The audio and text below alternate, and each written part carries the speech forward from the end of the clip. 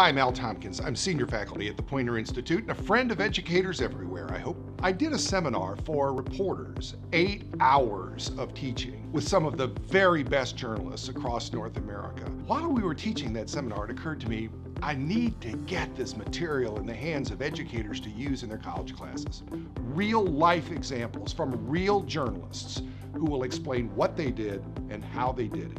We're going to take each one of these presentations and we've cut them into pieces so that you as a teacher are going to be able to teach in between the segments. Byron Pitts from ABC News Nightline will be teaching interviewing skills. Nancy Amons is one of the very best investigative reporters in America, and she'll be teaching how to think like an investigative reporter even while you're working on a daily news deadline. Boyd Hooper will be talking about how to get really small in your thinking about writing and storytelling. Brendan Keefe is unique, however you define that word. He'll be talking about investigative technique, but also how to work alone.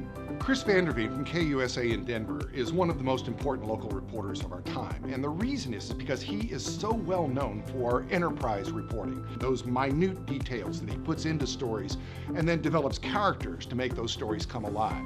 Any conversation about journalism right now has to include a really direct, forthright conversation about diversity and inclusion.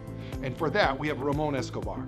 Ann Herbst will be with us. Ann is one of the emerging voices in photojournalism right now in television. Ann sometimes works alone, sometimes works with a reporter partner, and sometimes she and the reporter partner actually co-report stories together. No Poynter teaching would be complete without a discussion about ethics, and that's the session that I'm going to lead. I'm going to give you 3 very specific examples. One of them has to do with disinformation that unfolded during the Black Lives Matter protests. Another example where protesters actually approached journalists and asked them not to identify the protesters. And the final one, a police officer is crying on camera and asking people to be kinder to police officers. My question was, is this real?